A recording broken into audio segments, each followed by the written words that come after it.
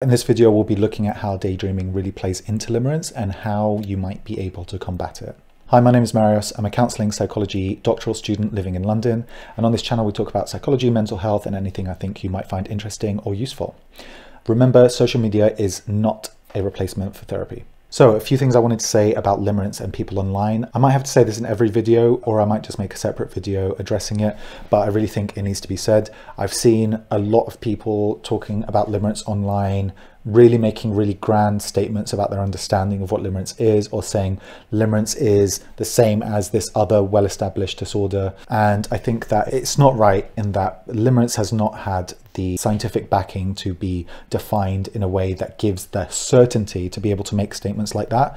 And so I would say, if you are consuming content about limerence, please be wary about who you're listening to and look out for people who really just sound too confident. I'm not an expert in limerence because I don't think it's possible to be an expert in limerence. Yes, I see a lot of people, who self-define as experiencing limerence, and I believe I have an understanding of what they are going through. But at the same time, you need to have humility and not make statements that might be damaging to people who are going through this by saying things overly confidently just for the sake of getting views on social media and appearing credible, because I think that's a farce.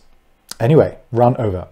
So today we're going to be talking about maladaptive daydreaming and limerence. I actually think inherently to limerence, maladaptive daydreaming is a component of that, because limerence by definition is defined by this excess. It's about this over identification with this fantasy world of what if they say this, what if they accept me after I do this. So there's this distance between you and the limerent object, and it's your emotions are very much dependent on whether or not they accept you or not, whether or not they behave in a way that makes you feel good or not, specifically if they accept you in the way you need them to accept you.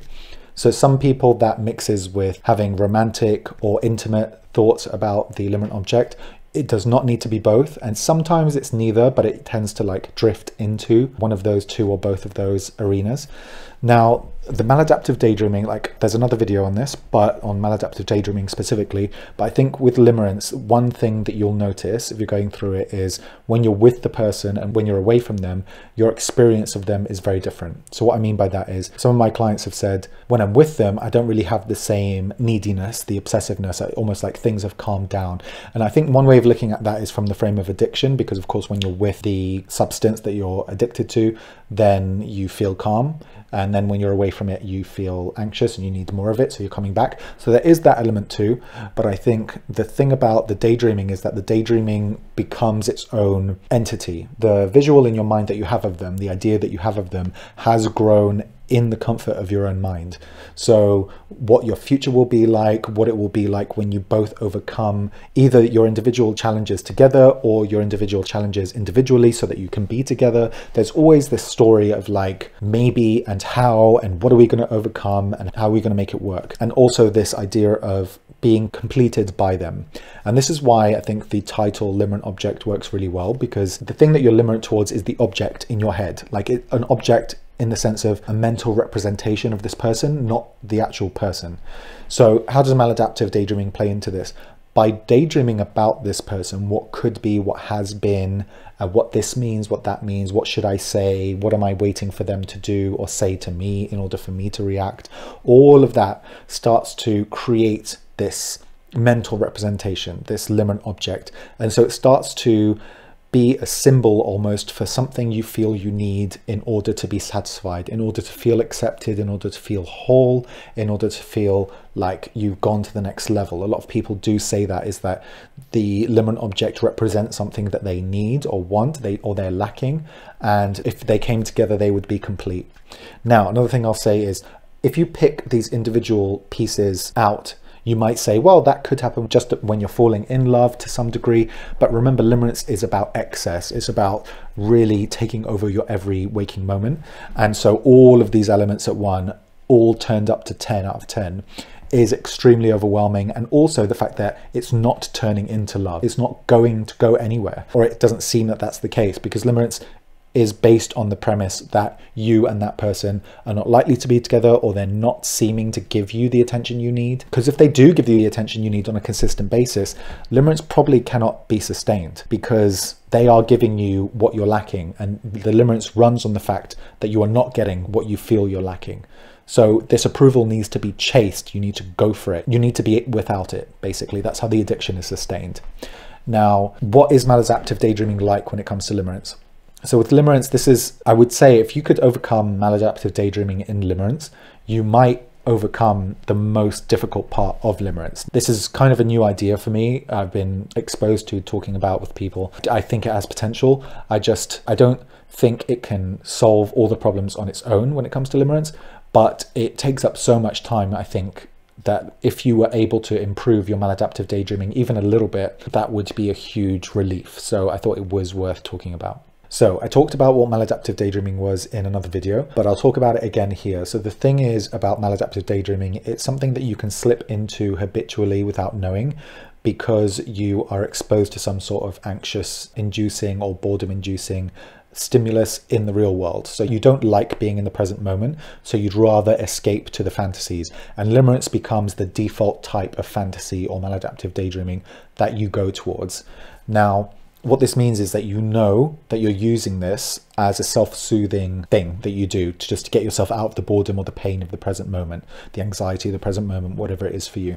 So once you know this, you need to start to identify, when are you slipping into that? What does that feel like? How do you know you're in the fantasies? When are you fantasizing?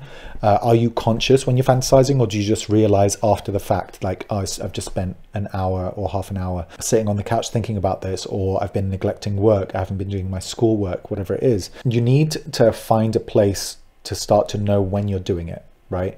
Sometimes it will be deliberate, like you will want to imagine this scenario, so you go into it. So imagining a daydreaming kind of blend, imagining being more deliberate, like I want to fantasize about this specific thing, so I'm going to do it. Daydreaming being a little bit more like I'm being carried away by the desire to move away from anxiety, so I start to daydream, like thinking more like a kid staring out of a window in class at school because they're bored. It's that kind of thing, but it doesn't seem like you can separate the two completely. Of course, one could impact the other. So once you imagine something, it starts to become a daydream.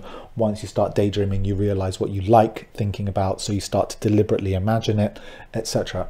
So knowing when it happens is the first step. Just noticing when and why it's happening. It's because I'm anxious, or it's because I'm bored. That's when the limerence starts kicking in, or the daydreaming starts kicking in.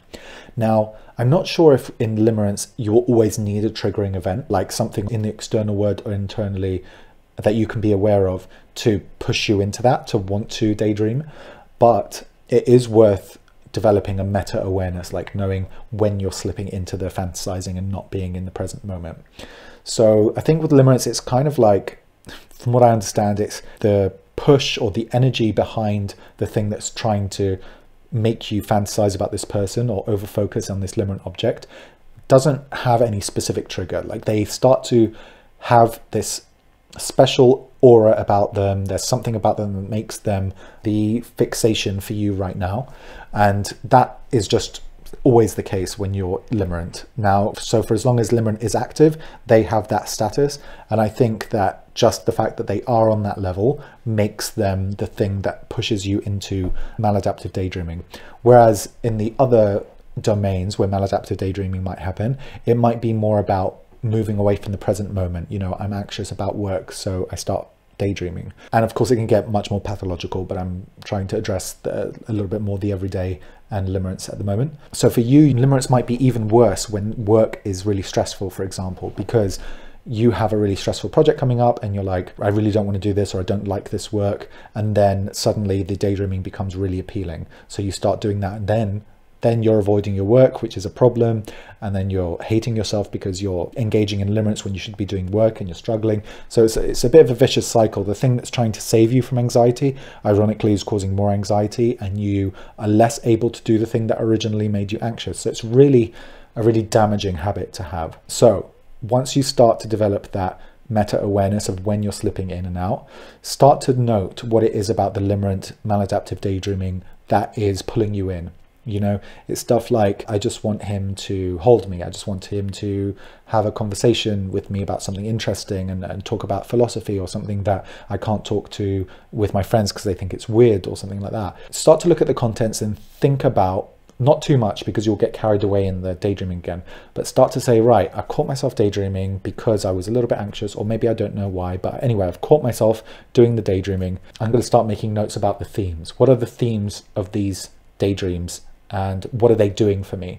They're making me feel warm. They're making me feel appreciated, accepted. I feel excited by the idea that these things might happen, or just excited by fantasizing about them, because there is like an emotional need that's being met whilst you're daydreaming. And make note of those and start to see, well, I'm actually in need of X, Y, and Z. I feel like there is a lack of affection. I want affection from the limerent object. And start to reflect on, is that something I feel generally? Is it that I don't feel like I have that anywhere in my life right now, or specifically I need that from a romantic partner, and right now the limerent object is the placeholder for that? Is it just being able to talk about something that only the limerent object appreciates? And so then it becomes is that a part of me that wants to be appreciated and to be able to express itself? And is the limerent object really the only person I can do that with? So you see how this unfulfilled desire, which you slip into daydreaming for and have your needs met through the daydreaming, can translate into a list of things that you feel you're lacking that you could actually do something about in the real world. So you've identified when you're slipping into the daydream, you started looking at the themes, and once you've got the themes, you shouldn't be engaging in this daydreaming anymore. Like, as soon as you know you're doing it, you should pull yourself out, because you've got all the value out of it because you've made the notes and the themes. What you should do next is to have a behavior to replace, to move you away from daydreaming, and either be able to sit with the uncomfortable emotion that makes you want to go into the daydreaming in the first place. For example, what I used earlier, the work project or maybe a school project. If you're anxious about it, it's making you want to either move out of your seat and go to the couch and start daydreaming, or just daydreaming in your seat. You've got the meta-awareness, so you've noticed that you're about to start slipping into daydreaming. Make a note of the theme. Oh yeah, it's another one about affection. And then you say, okay, now I'm going to go back to staring that work project right in the eye on your screen and say, I'm just going to sit with the anxiety. I'm not going to try and ask the anxiety to leave. I'm not going to say that I won't be happy or willing to do this work until the anxiety is gone. I'm just going to sit and stare at that anxiety, like stare at the thing that's causing you anxiety. The thing is, it cannot last forever. Your anxiety cannot last forever. If you practice instead facing it and being with it for as long as you can, eventually the feeling has to subside, because your body cannot be on that heightened level of anxiety for very long. That's one thing, is to be able to sit with it. If that feels too difficult, start more simply with something else that might be soothing, like deep breathing, or having a stretch and moving away, doing something creative, anything that you know will dampen your anxiety a little bit so you can return to the task a little bit less anxious. But the thing is, the task is still going to be there and it's still going to be anxiety inducing. So you might as well get into the habit of saying, right, this is an uncomfortable feeling, but I'm going to be sitting with it. You know, almost like you're in company with the anxiety. You're not fighting it. You're not trying to get rid of it. You're not avoiding any task that induces anxiety for you. Instead, you're saying, anxiety has paid me a visit. We're going to sit here together. I know you're here to deliver a message, so I'm going to sit here and hear the message. And that's the tension in my neck, my chest, whatever it is. And I'm just going to sit here and let the feeling know that I'm listening. Right? If you go into the daydreaming, you're not listening, so the anxiety will just come back. If you run away and do another task, eventually when you come back to the work, it's just going to come back and say, this is still anxiety producing. So you're going to come back and say, I know this is anxiety producing and I hear you and you're right. I am scared of this piece of work, but we can deal with it. So I'm going to sit here with you until you feel like I've heard you, anxiety. And once you're ready, anxiety, we're going to get on with the task. So this is a lot. I mean, fine, this fits into one video or whatever, but to actually do this is not easy. I'll say that. Well, I wouldn't consider it easy, let's put it that way. That is why, as I said earlier, what you see online is not going to be a replacement for therapy, so get the support if you can. I hope these tips are helpful. That's why I make this content and put it free on YouTube, but it's not always going to be enough. So don't think that just because you cannot do this alone, that you've failed, or that you tried the technique, it didn't work, then, you know, it's your fault. That is not the case. This stuff is, I put it out there because I hope it can be helpful, but I don't speak with absolute certainty about understanding what limerence is and how it works. I mean, I'm studying it as part of my doctorate course, as in I'm going to be doing my research project on it. But other than that, you know, we're not there yet. We cannot use certain words around it. I'm just relaying what I see with the clients that I have who have limerence and what I've learned working with them. So hopefully that was a balanced enough way of saying all this. So look after yourself. See you next time.